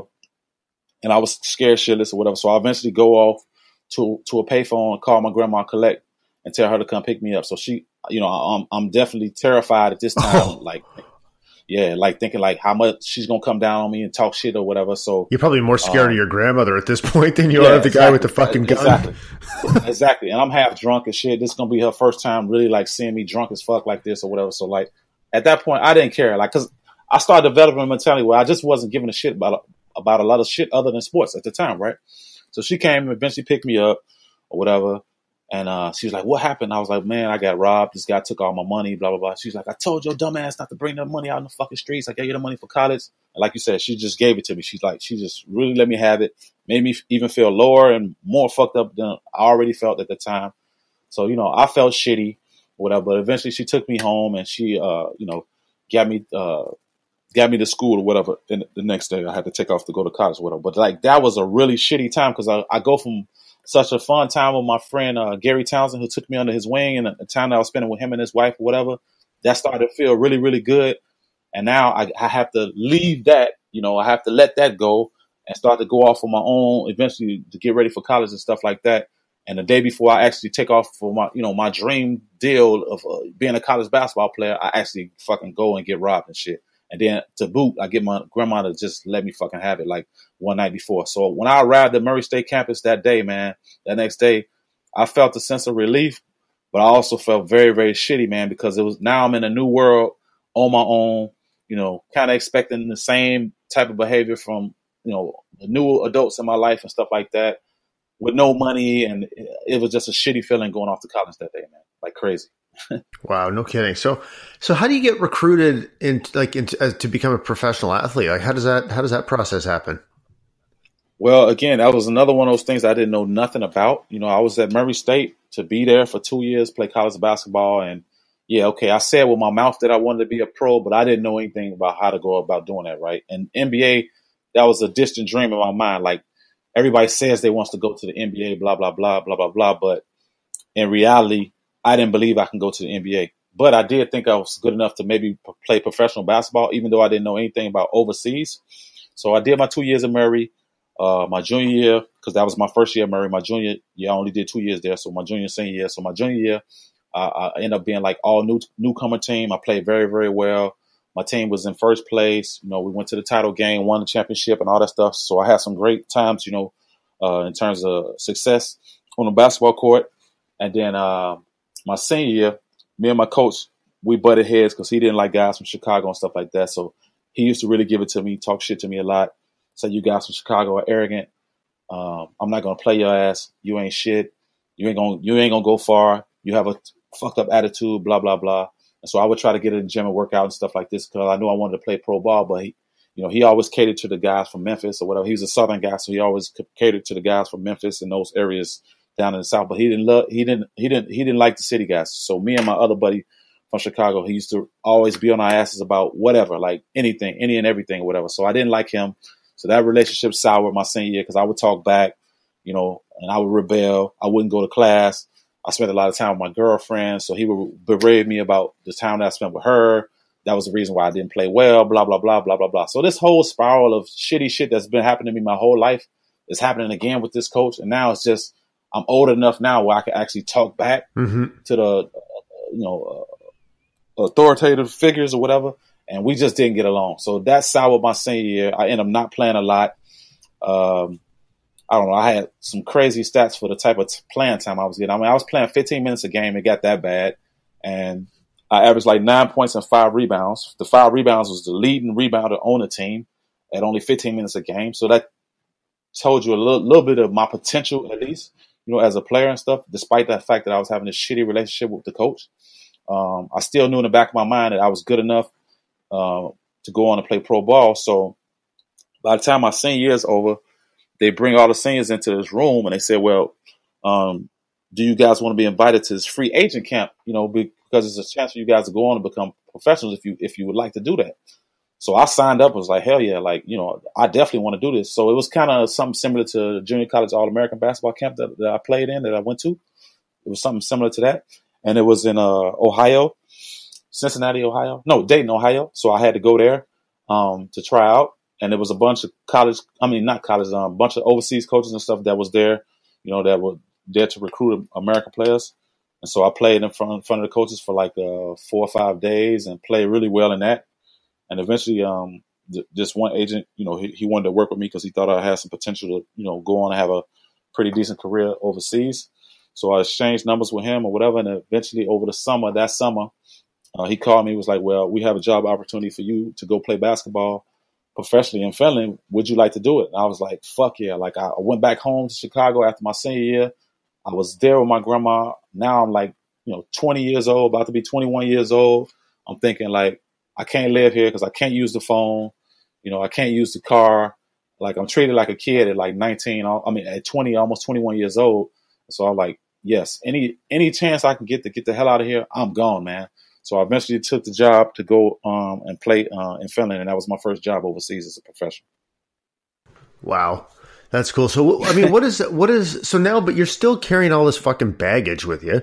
Like, so you're a professional athlete, you've made it, but you still got the same, you still got a lot of the same emotional thought patterns. And again, baggage. So how did that play out, or how did that hinder you, or how did that impact you as you move through your professional career? Or was it a positive in some ways? I mean, for some things, it was a positive because I had a chip on my shoulder because so many people counted me out. Mm-hmm. So it made me work even harder to be not only a pro, but a good pro. Because I could have went over there and kept getting, I don't know, because my first job, I didn't make much money, right? Because I didn't know anything about overseas basketball. So for me to make $2,100 a month at that time was like, oh yeah, I'm rich and shit. When in reality, it was guys over there making $21,000 a month. Mm-hmm. You know what I mean? Playing professional hoops. And it's not NBA money or whatever, but you can live substantially better than you can, working like a regular 9 to 5. Yeah. And plus, you're in Europe, you get to experience Europe and all that stuff. So it was cool for me, My first gig, I didn't get paid much money. It was $2,100 for like 7 months, so I didn't make a shitload of money, or whatever. But I did have a chip on my shoulder, and I wanted to show everybody that I deserve to be a professional, and I can go on and have a great career as a pro. So that first year in Finland, I mean, when I say I lived in a gym, like I lived in a gym. Like I was already introverted. I didn't want to be around people. I didn't want to socialize like that. When I did, I had to be shitty drunk or fucked up to go out and hang out and stuff like that. I couldn't just be my normal self because I didn't have a lot of confidence in myself. So the only time I would kind of feel normal and going out is I would have to drink myself into a stupor, right? Oh man, so I know that story. So all the rest of the time when I was by myself, I would be in an apartment. I like to cook, so I would cook myself these really badass meals and stuff, kind of nurture myself in a way, kind of the treatment that I didn't get at home. I started doing for myself because now I had a little money to, go out and buy the things that I wanted, things I like to eat and stuff like that. So I would cook. That became a everyday ritual or whatever for me. And I would go to the gym for like 2 hours, 2.5 hours, sometimes 3 hours in the mornings to practice. I would shoot and do dribble drills and lift weights and stuff like that. Then I will go and practice with my team in the evenings. So to make a long story short, with all this crazy ass practice and stuff that I was doing, I saw like a crazy improvement in my game from the time I became a college senior to my first year professional. I became a really skilled player, and I played very, very well my first year overseas. I averaged like 31 points and like, 7, 8 rebounds or something. Wow. In Finland, which wasn't a big time country for basketball, but any league you can go to and average 31 points a game, like you're doing something right. You know what I mean? So, yeah, no kidding. I can't. Yeah. I imagine, like, what was the culture shock like, man? If I'm trying to think of a place that's the opposite of inner city Chicago, it's probably fucking Finland. It's definitely Finland. But here's the beginning of my transformation, right? And I didn't know it because that's exactly what the universe called for me. That's what the universe ordered for me because, like you said, coming from inner city Chicago, if I was going to really transform my life and show all those people back home or whatever that I deserved to make it and I was going to make it, well, guess what? That doesn't come without some type of life transformation. But I mean, it doesn't come without some bumps on the road, I would say. And so Finland for me was like, oh shit, like I'm in a country where I don't know what the hell people are saying. the food is like looking weird. I don't know anything about their food. They don't got none of the stuff at the grocery store that I'm used to eating. So that was complete grocery shop, like complete grocery shop. So I got close to one of my buddies, the American on the team, stuff like that. He had a Finnish girlfriend. He had been there for a year. He was a little bit older than me and stuff. So we hung out or whatever. And so to kind of fight my inner demons or whatever, I started trying to get into religion, and I started picking up the Bible and stuff like that. And because I didn't want to go out, because I felt bad about drinking and about my life and stuff at that time, I said, shit, I'm going to just dive into this Bible, man. And I'm going to let that kind of be my refuge for now or whatever, since, I'm so scared of being in a foreign country or whatever. And I just started reading my Bible. And I was really into it. And I eventually met another guy, another American that was on another team. His name is Johnny Robertson. His son's playing right now in the NBA for the Oklahoma City Thunder. And we became really close friends and stuff. So I met Johnny and his wife. He had like 5 kids at the time when I met him. So this is the second time I got to see kind of a loving couple, together. And so I spent a lot of time with those guys at their home. And Johnny was very much into the Bible and religion and stuff like that. So we would study the Bible, whatever, together. I stopped drinking. I stopped having sex. I didn't have sex for I think after the first time, I think my first or second week I got there, I slept with a couple of girls or whatever, Finnish girls, just to do it. It was whatever. It was no feeling, no emotion. It was nothing. It was just to say I slept with a foreign girl or whatever. So I did that when I first got there. How were you treated there? After that, so when you got there, when you show up as an American basketball player, black guy in the land of the people as white as the driven snow, are you treated like some kind of oddity or like a celebrity or? Yeah, absolutely. Absolutely. Good and bad. Okay, so I'd say for the males, the Finnish males, the people, the male guys in Finland, they hated you, right? You were the enemy. You were this dark complexion dude coming from, America who they don't know shit about or whatever. You're a threat to their women. You're an athlete. So, their own insecurities come out or whatever because you're doing something that they don't do, and they envy you because of that and stuff like that. So you got this whole racist vibe or whatever that's going on. It was a country that was full of skinheads and shit like that, man. So I would walk down the streets, because I didn't have a car. They didn't give me a car. So I had to cut public transportation. They gave me a bus pass and all that stuff. So I would travel in the city. And when I would travel to go to practices and stuff, you would see groups of skinheads and stuff really? Throughout the city. Wow. Yeah. And one of the older guys that had lived there for a lot of years, he was a naturalized American that lived there. His wife was Finnish. And he would tell me, Twan, be careful, man. I know you like being by yourself and stuff like that, but don't travel around too much by yourself, especially at night, because I had to beat a few of these skinheads' asses, a few groups of these guys. So Greg was strong ass fucking dude, country guy, shit, whatever. He had lived there. He lived for the hustle, the tussle, and the battle and the fight or whatever. So for him, it was sport. But I didn't want any parts of that because I was this shy guy inside. And even though I was a big, strong kid or whatever, now young adult, I didn't want to get in any fights and stuff. So that's just that's just who I was. That wasn't who I was, right? So I would see the skinheads out. And, Greg had warned me about that. And one day I get on a bus to go visit a friend, my teammate. And so I'm on a bus and I'm traveling. And just like Greg told me, I say a group of 5, 6 skinheads, they get on the bus and I see them and they see me.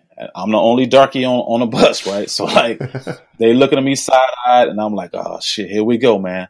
And all those feelings of me getting robbed in Chicago and the whole city vibe is starting to come back into my mind, starting to play in my mind again. Here we go. I have to go through this shit again. So the guys get on the bus and they start to stare me down.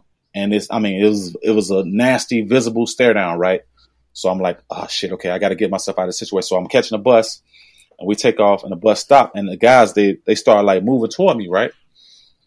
And I said, oh shit, here we go. So one of the guys in the group, he takes his finger and he points his finger at me and does the how they like to point the gun at you type of shit. So he uses his fingers to go like he's shooting a gun at me. And I'm like, oh fuck. So the next bus stop, instead of me trying to get into a tussle or fight with these guys, 'cause I'm not trying to fight 5, 6 guys. Or screw that. I might beat down 2 or 3 of them, but I'm not gonna be able to beat down 6 guys. So the next bus stop. The bus stops, I jump off, and I start walking, man. I just literally get off in the dead of winter in Finland, cold as fuck, snow every damn where, dark, or whatever.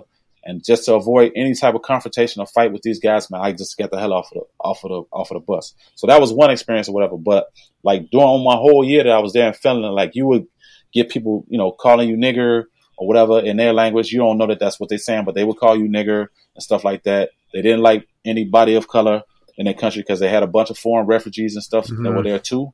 And so they got treated really bad or whatever. Now, the women, on the other hand, that was totally different. Like the women saw you as this beautiful guy, beautiful skin complexion, coming from America and stuff like that. So they were all over you. Like they would mug you. Like they would literally like just jump on top of you. I mean, the girls that I had sexual relationships with when I was there, I didn't have to do shit. Like I was at the club, wasted or whatever. And they came and they approached me. They put me in a taxi, paid for the taxi, took me to their crib. I would screw them and that would be it. Like that was it. Like that's how every young guy's dream come true, man. Yeah, like I had to do nothing. But like I said, I used to joke, when I used to hang out with my buddy back home in Chicago, like I didn't have a mouthpiece, man. I was just a shy guy and stuff. Yeah, I was a handsome guy. I was strong, nice build, all that stuff or whatever. I could have easily gotten girls if I put some effort into it, but I just didn't care, And so any action I got during that time was definitely not on anything on my part or whatever. So yeah, man, like to go back to that, like they didn't care for people of color in Finland, and yeah, it was a real racist vibe there. So that was weird. Oh yeah, I bet, man, I bet. But again, it's interesting how you're still running into some of the same issues, right? That you've really faced. It's the same stuff. Yeah, same stuff. So same shit. So now you mentioned you find the Bible. So I mean, how does your career progress? I guess. So I mean, just I guess walk us through that. Like, how long did you play professional ball? Where'd you go? I know you live in France right now. Yeah. I played for 18 years. Wow. And when I first came over, I didn't think I would play 18 years, right? You don't go into that thinking like, oh, I'm gonna live in a foreign country and I'm gonna play professional ball 18 years. I mean, it's every basketball player's a dream in America to go on and play the NBA. But like, frankly, everybody's not good enough to, and not everybody's equipped to stay that long in Europe or whatever. So when I originally left, I didn't think I would be in Europe that long. I'm thinking in my mind 10, 12 year, window, and then I'll be done, come back home and I don't know, start doing design or something like that or whatever. So I didn't go over there with that type of plan. So once I finished my first year in Finland, I had played so well. I told you I started having like this inner arrogance about myself because, I saw vast improvement in my game. So I thought I was good enough to play anywhere in Europe. And that wasn't the case. I was good enough to dominate, little Finland and their small ass basketball culture there, because it wasn't a big time country for basketball. Like the real juggernauts for basketball was Spain, Italy, France. So I eventually wanted to get to those places. Right. So, my agent came back with a deal saying like, the team that you were with, they want to offer you $3,000 to come back to them, give you a little bit of a pay raise or whatever, and they'll keep you for the whole year. I'm thinking like 3,000, man. I just averaged 31 points and 7 or 8 rebounds. Like, are you serious, man? Like, I don't want that shit. Like, you got to get me somewhere. Like, you got to get me to France or Spain or Italy, man. Like, I don't want that. And so, because of my arrogance, I was given a real live smack in the face, right? So, I go back home, go to summer. 2,100 is not much money. Like, you think that's a lot when you 20, 21 years old or whatever. But that's not shit. Like, I did a lot of partying when I came home or whatever. And when I got back to Chicago, I bought myself a little vehicle or whatever. And eventually the money ran out like very quickly in the first couple of months while I'm home in the summer. And because I turned down a job in Finland, I didn't really have a name like that. I did well there, but like nobody in Europe really knows you from playing in Finland. That's not a country where you can kind of blow your name up. So I didn't get signed. And now everybody's starting to go back in August, end of July and August to play ball overseas. And I didn't have a job, man. Like I was hit with a dose of reality. Like I had to get a job. Right. So I left Chicago. I eventually moved down to Atlanta. I after playing professional ball for a year, I couldn't go back home to my grandma. Like that life for me was just like dead. Like I couldn't do it anymore. And I was used to being on my own, having my own, so I'm not about to go back home with somebody, I can't eat anything in the refrigerator. She's trying to ask me for rent money, but I can't use the phone. I can't use the car. I'm like, nah, the hell with this. Like I'm out. I'm doing my own thing. So I eventually left and went to Atlanta. And because I didn't get a basketball job, I ended up working a gig with my buddy down there in Atlanta for the summer. We did summer camp or whatever. And then that ended. I still didn't have a job. So now we're looking at like September, everybody's going back and I'm still not working. So I had to get like a real job, not just a summer job. And I eventually end up going to like a warehouse working, like printing shirts and shit, man. And I did that for like 3 or 4 months, and I still didn't have a job. So November rolls around, and one of these agents calls me for a job in South America. He said, like, yeah, they're looking for a number 5 player, and it's for $5,000 a month, but it's only for 3 or 4 months. And at that time, I was making, I think, $8 an hour at that job. Like I was getting really shitty money. So like I was really smacked in the face, like going from my first experience overseas to now I'm back home or down in Atlanta working like a shitty job or whatever, not getting paid much. And I was scraping for pennies with my buddy at the time. I mean, literally like scraping for pennies out of a penny jar to go to Kroger, put the damn pennies in a penny machine to get a coupon to go and get like a pack of chicken and shit. Like it was that bad, man. So when this guy came to me and was like, they need a number 5 player in South America, I almost took it, but I didn't take the job, right? Because I knew if I did, I'd be kind of like cheating the agent and the team or whatever. Because I know once I got there, they'd be looking for a big ass tall player and stuff, and I wasn't that guy. So I didn't take the job, and eventually I got another call the end of November to go to France to replace a guy for a small club team in the 3rd division. It wasn't the level that I dreamed of going to, but at the time, like I said, I was scraping for money, so I just wanted to get out and try to get back overseas to redeem myself. So the job, again, it was another job for like $3,000 a month, but this time it was for 3 months. So I figured, shit, $9,000 in 3 months compared to the money I was getting at that time. I was like, I'll go make the money and then I'll deal with the rest when I get back here. So I ended up quitting my job, going back overseas, and I arrived in France. Now this when things started really getting interesting. And this is when kind of like my basketball career really changed for the better for me. All right. So I get to France. You got time to hear this, right? Oh, yeah, for sure. Okay. All right. So I get to France, and it's to replace a guy. Now, France has a Pro A level, a Pro B level, and then they have what's called National 1. It was called National 2 at the time. So that's the 3rd level, right? So 1st division, 2nd division, 3rd division. So when I arrived in the 3rd division. Although I didn't know it was that low of a division when I got there, but I didn't give a damn because I was getting the money, I was promised, and so that's all I cared about. I just wanted to go there, play well, and eventually try to get back on, all right, to find something stable. So I go to replace a guy for 3 months, and it's a small club team or whatever, and I get there, and right off the plane, this is the kind of shit you got to deal with when you go play overseas basketball. A lot of people don't know about. I should write a book on overseas basketball and some of the stuff that you go through because it's not all glam like people might think. But anyway, I get over there. They take me to my apartment. I mean, Jason, like the apartment is this shitty apartment with cobwebs. Fucking toilet is old as crap. The bowl, it got rings around it. The kitchen is old as I don't know what, like this old French apartment, man, like with just like old deco in there, like the wallpaper from 1945, man. Like it was just a creepy ass apartment, right? So I'm feeling some anxiety just by going in the apartment, like, what the hell have I got myself into? So anyway, I pack my bags up, get into the apartment, try to get settled or whatever. And so right off the plane, I'd say probably, right off of the plane, I got a game, man. Like I'm in no basketball shape. I had been working out a little bit while I was in Atlanta or whatever, working and stuff, but there's only so much you can do when you work, throughout the day or whatever. Then you go to the gym for a couple of hours. You can't simulate a real actual game, working out or whatever. So I get over there to France and they asked me to play like right off of the plane. So I go and play my first game.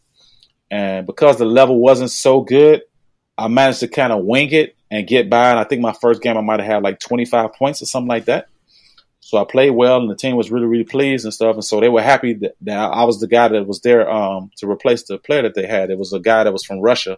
And they had never had a American player in that club team because they never had the kind of money where they could pay to have an American player there. So I was their first American player. And, I was a real flamboyant player. I did a lot of highlight stuff, could really jump. I would dunk on people and do like these amazing plays and crossover dribbles and stuff like that. So obviously for them, that's something they never had gotten an opportunity to see like live. So they fell in love with me in just a matter of 3 months. And I played great. I think I averaged like 25 points for the 3 months that I was there. I was one of the leading scorers in the league. And when it came time for me to go, I was a bit down about it. But the general manager came to me. He was like, "Hey, would you be willing to stay like for the rest of the season?"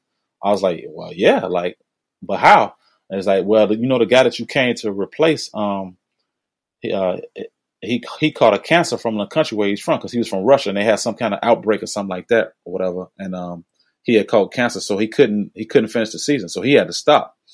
So since he couldn't finish the season, I ended up staying that whole year with the team and played well. The team did well. And because of the success that I had, for in replacing the guy, they offered me a contract to come back the next year. So I'm like, I'm on 10, man. I'm ecstatic. I finally got a gig where I can actually come back the next season, be settled in a team that I already know. I know the players and stuff like that in the country that I kind of want to be in. And maybe if I continue to play well, then maybe I could just move myself up to the second division, which is what I really wanted to do, in the beginning. So I go back my next year, play really, really well, was the leading scorer, best player in the league, make all-star game, do all that good stuff. The team finished well. We played we were like top 5 in the league, whatever. The team started paying me like $4,000 a month, like my money almost doubled from what I was making in Finland. So I was happy. Like at this time, it was like 10-month contract. So it was decent money for me. Like I said, I wasn't rich or whatever, but it beats working a 9 to 5 back home. So I was there and I was in a foreign country. I eventually got them to give me a better car and stuff. And during my second year, that's when I eventually met my future wife, man. Yeah. Yep. So did you love playing basketball? Yeah. Yeah, I did. I absolutely did. It was times when it got to be kind of a job, strenuous, because people make it not about the game itself. They make it about all the other stuff, like the business stuff and having to win games. And, for that team that I played for, they were trying to move the team up to the second division and stuff like that. So they have expectations and stuff like that. So it wasn't basketball that I ever had a problem with. It was always the stuff like around basketball, having to deal with people that only around you because, you just basketball star in their minds and stuff like that. And, it was that stuff that got under my skin or whatever. But I always loved playing, man. Like it's something. Once I got once I got the plan and really get into it, it's something I loved, and it was kind of a refuge from all the other shitty shit that was happening. Yeah. So now you're playing professional basketball. You're building this great career, but you're still dragging around this shit from the past, I'm sure. So how is that? Yeah. Absolutely. On the outside to anybody looking, I'm sure. You've made it, right? But I mean, how are these, what you've learned, these experiences, these thought patterns and shit, how are they playing out in your life? In various ways. I mean, like I said, I became a crazy partier and stuff. The Bible thing didn't work out for me. I tried to do it when I was in Finland. Like I said, I went a time when I thought I was going to try to be abstinent, abstain from having sex, and I'm going to be this real religious guy. And, I started to judge myself and everything that I was doing, my behaviors or whatever. And, I'm going to be a strict religious guy, and I'm not going to have sex until I get married, and I'm going to have a perfect wife and blah, blah, blah, blah, blah, blah. And that's going to kind of validate me and my life or whatever. And all this, things I've gone through, I can wash all that stuff away, through the blood of Jesus. And I got my Bible, so I'm good or whatever. So I try to do that. And for whatever reason, I had highs and lows, ups and downs. It worked for a time. I felt like I was being a bit too extreme. And then, I eventually got married and stuff. And, I tried to bring the little teachings that I did know about the Bible into the marriage and stuff like that. But I never lived up to any of the stuff that, the Bible tells you that you should be doing or whatever. Basically I start having this kind of a social mask, like trying to be one way in front of people. But then I would go home and feel really like shitty about myself. And then, so, I don't know, you start feeling like kind of a hypocrite, so to speak. And so I felt like a hypocrite. So I eventually, put the Bible down, and then I would go back and I would feel shitty again, and I would go to the club and party a little bit and then not. And then, it was this whole up and down period that I went through, and I just became somebody. I didn't know who I was. I really didn't. Like, I thought I was a basketball player, a basketball star, but I'm not a basketball player. I'm actually a person who plays basketball, but, people tell you a basketball player, you're this, you're that. And you start wearing around all these labels, and eventually, before you know it, you lose yourself, and I got married and I thought that would make me happy. And, being in love and having kids and all this stuff is going to take me away from my shitty upbringing, my shitty background or whatever. If I get married and have my own kids, I can start my own family and create an environment where I can kind of control the love that's being filtered and all that stuff or whatever. So, yeah, it manifested the mental health issues in a lot of different ways and different instances. Some in feeling like I wasn't loved enough sometimes in my own relationships. And then same with my kids and stuff like that. Sometimes I would feel kind of isolated from not being with my family, for example, when I was overseas. Nobody called me. Nobody checked on me to see, ask me how I was doing. How's my career going? Because, in my mind, like I made it. I've done something nobody in my family's done. The first person to go and play professional ball overseas, I thought that was be something that, people back home could be proud of. So, when I lost touch back home with everybody, I would feel isolated and be depressed and down and stuff, and start questioning like, wow, do these people really love me, and do they care about me? Because at that time I really needed other people to validate me. I couldn't be happy with just myself. Like I said, I always had to have a drink or like in college, I had my girlfriend, so I had to have her to kind of validate me or whatever, since I was going through a shitty relationship with my coach. And I had my one friend when I was at Murray State, and then eventually I had a few friends or whatever when I got overseas or whatever. But then you start having people around you that you can't trust because they only around you because you play pro ball and stuff like this. So I had peaks and valleys, ups and downs, highs and lows, some good times, some really bad times, some depressing times. I had a lot of abusive behavior with the drinking and all. I had a lot of inner rage and stuff, so that would act out and play out either on the court. I mean, I've kicked basketballs in the stands. I've punched players before. Not a lot, but it's happened once or twice. That's enough to say that something's wrong there. It wasn't a repetitive behavior, but it was enough where eventually you kind of know in the back of your mind that something's not right.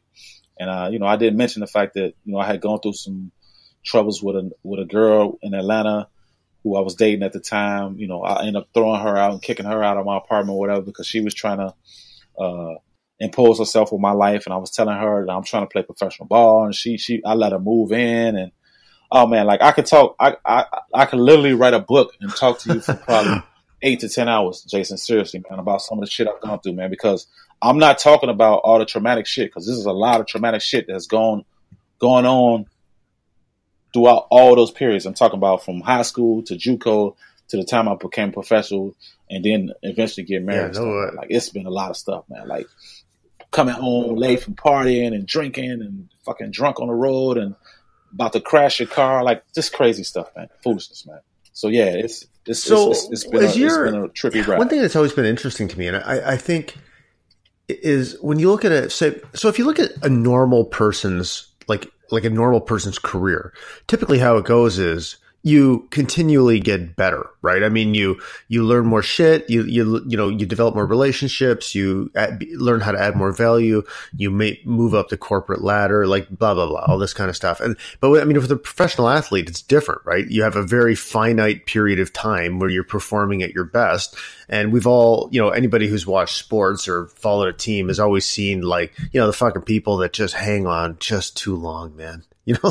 And not, maybe there's no, it's for them to, I mean, it's obviously for them to decide, but I guess, when you're looking at, deriving like some of these mental health issues and emotionally driven responses to all these invalidating experiences you had. And then you look at yourself who's deriving your sense of identity as, not a guy who plays basketball, but as a fucking basketball player.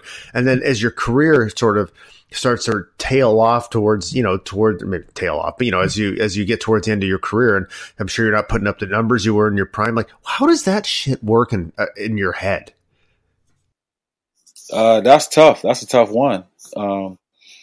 In my case, I mean, like I said, my first job, I'm making $2,200 a month, or $2,100 a month, whatever it was. I eventually doubled that, got to $4,000, around the time I was, 24, 25 years old. You get married, and then eventually I got the French nationality. In my case, it's not the same story for everybody, but once I got the French nationality, my income tripled. So I go to a 6-figure contract where I was making like, 10, 12,000 a month.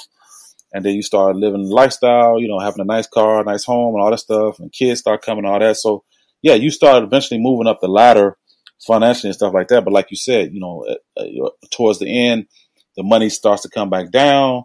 You're not playing as well. You think you're a basketball player, but now you're starting to realize your body's starting to, tell you that you're not a basketball player. You're just a human and, whatever. And this is going to end. You start seeing the finality of everything. So when that starts happening, man, like a lot of stuff starts going through your mind because that's one of the worst feelings for an athlete is that you become a retiree at a very young age, right? Like usually retirement happens at 65, 70 years old. And you're talking about somebody anywhere between, I don't know, for some guys, 32, 35. In my case, I played longer, so I finished at like 39 years old. But like 34, 35, guys are hanging them up. And you're still a young adult. And if you haven't managed your money well, especially like I say for overseas guys, not all the guys make a killing financially. I eventually got to a 6-figure contract, but I could say probably on the average I made $7,000-8,000 a month on average, which is decent money. Like I said, it was better than just having a regular 9 to 5, but that's not like NBA money where you can stack money and have a pension and money put away where you could be, secure for once you're done. So when you start to realize that, if you haven't done anything to prepare for after, you can find yourself in a lot of shit, man, which I found myself in, and a lot of other athletes as well. A lot of my buddies and stuff went back home and had to hit the reset button because the money that they made, even the money that they put away, even if it was a nice little nest egg, 200,000-300,000, you can't live off of that for the rest of your life. So guys have to get domesticated and get back to domestic life and working and stuff. And a lot of guys don't have skills. I was eventually fortunate enough to go back to school before the end of my career and start studying graphic design. So I knew that was something that I wanted to do once I got done playing. But a lot of guys, they end up leaving school, not finishing their degree, not going back or whatever. And then they have to go back home and start over with a few $100,000, maybe a few $1,000s in their bank accounts, after all the wild spending and stuff that, some guys could do. And that's a scary feeling, man. Like now you know that all the people that are around you are phony asses. Like they're not going to be in your corner when you don't have the money, when you don't got the house, when you ain't on the court, when you ain't on TV anymore. Like those people, they all disappear. And now you left to fend for yourself. And like I said, if you're not prepared for that, that's a kind of a scary place to be, especially for someone like myself who didn't really trust myself like that. You got confidence issues. You got this whole being independent for a number of years kind of issues. Now you got to go try to get back in a work environment and stuff like that. And you're used to living on your own, being on your own, doing all these things on your own.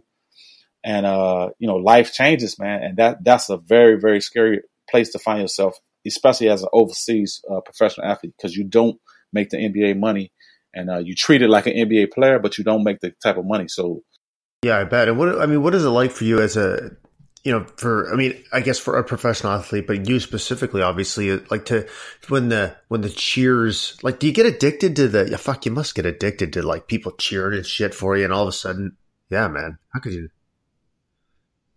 Absolutely. Yeah. Especially in my case, man, because like I said, I got shitted on so much throughout my life, man, that I live for the crowd. I live for the hype. I live for that shit. Like I live for it. And like I said, not outwardly, but inwardly, I loved it. Like I loved it. I wasn't a flamboyant guy like that. You got some guys that walk around, they want to show you that they driving a big car and a truck. I was never really into that shit or whatever.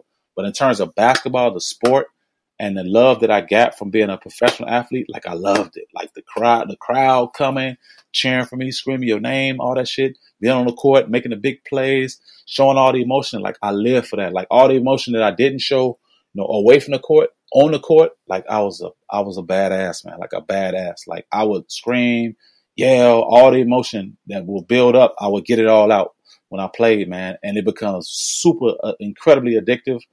And when the lights turn down, and the crowd goes away, man, and you left to fend for yourself on your own after it's all said and done, that's just a dark, dark, dark place to be, man. Like, it just happens in an instant, at the snap of a finger. It's all over. and done. And it's like, wow, how do I get that rush? How do I get that feeling again now out here in what we like to call the real world? That's tough, man. And a lot of guys go into depression. I know I've gone into depression myself. Actually, I went through depression early on in my professional career. It stuck with me throughout my professional career and even got worse after I was done playing basketball, man. Yeah, I can imagine. You know what, man? You know what I'm thinking here? Actually, I actually have to run. I didn't think we were going to talk this long, but I think we should. Do you want to record? Because I mean, we haven't even gotten to the part like about how you're thinking today, which I think is super important. Would you be open to like doing a second part to this? Oh my God. Come on, Jason, man. Like, if you invite me 20 times, I'm going to come back 20 times, man. Because like I said, I got a lot of stuff to share, man. Like, you getting small nuggets of a large window of a story of my life, man. Like, I got so much stuff to share, man. So absolutely, man. If you invite me back, I'll be more than happy to come back. Yeah, because I really, really want to talk to you about is how you've gone from, from this upbringing in the spot to the way you think today, which is really pretty in line with the way I'm thinking. And I think it's a super powerful message. So I love that we set the table here, and then when we come back, we can get right into all that kind of stuff because I think that you just have such an amazing message to share. Great, man. Great. Well, I'm looking forward to it. Just anytime you let me know and I'll be here. Yeah, we'll do it soon. Okay, let me, so first of all, thank you, man. This conversation, I fucking love this. It's just, it's been great. So yeah, we'll call this part 1. And then, after we stop recording here, let's set up a time to, record part 2 and, get into the stuff that, I think, many people around the world need to hear. Yeah, absolutely, man. So yeah, I was stumbling and fumbling a little bit today, but I'll be better the next time, man. It's good. No, you did great, man. You did great. And there you have it. So I can see, I'm assuming you can see, just by the ease, what an easy guy Antwon is to talk to, how we kind of ended up rambling on a little longer than I planned, much longer than I planned, but be that as it may, that happens sometimes. And I love long form conversations. They give just such an awesome chance to learn about one another. And it gives us a chance to continue in part 2 of this amazing conversation. So thanks, buddy. Thank you for all the work you're doing. Thank you for reaching out to me and asking how you could make a positive contribution in the, mental health space, I guess you could say. You're a great guy and you got a lot to offer. And I love talking to you, brother. So take care.